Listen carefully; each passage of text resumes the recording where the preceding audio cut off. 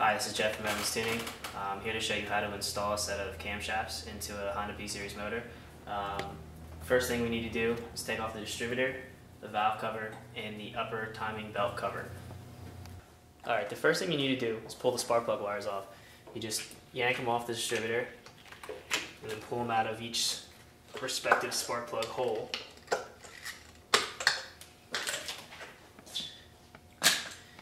Next step is to remove the actual distributor. There's 3 12mm bolts holding it on.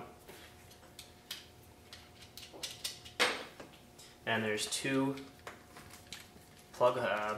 distributor plug. You gotta unplug, and then it's ready to come off. Next, we need to remove the upper timing belt cover here. There's 2 10mm bolts holding the cover on. These have already been loosened, so I'm just gonna pull these out. Next, we need to remove the 10mm nuts that are holding the valve cover to the head.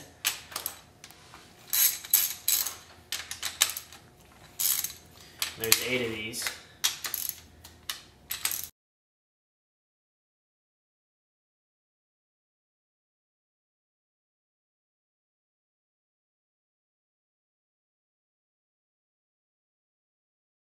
Next, you have 8 grommets that hold the valve cover on. You're going to have to pop these off. They're fairly simple to remove. I'm going to use a flathead screwdriver here and just get underneath one just to pop it off and get it started.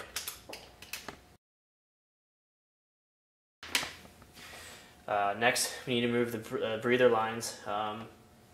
Obviously, not every car is going to have these. This one particularly does.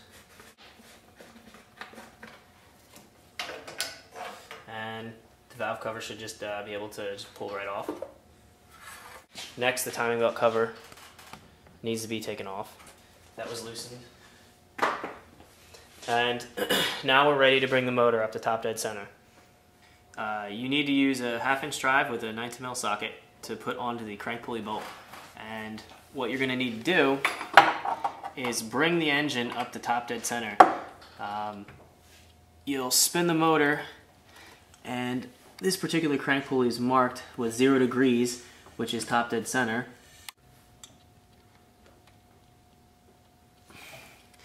Right about there is top dead center.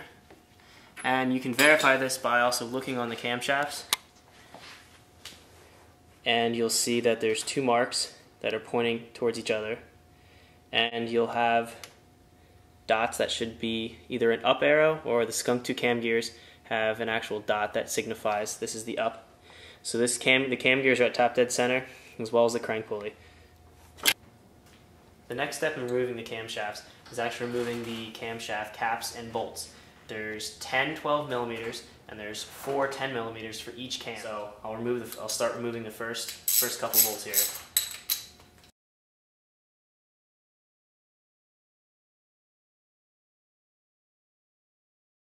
The next thing you do once the bolts have been loosened is to pull the cam cap cover off along with the bolts. The easiest way to do this is just, once they're all loose, give it a tug, and they all come off all at once. So taking these, I usually put them down in the order they took them off. So I'll set this here.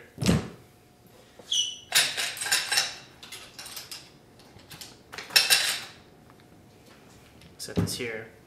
Now you have your cam caps that are numbered 1 through 5. I take these off and I lay them out the same way they're on the motor right now. So I start with cam cap number 1. You may need to use a mallet to get some of these off. Sometimes they stick. Just tap on it gently and they'll come right off.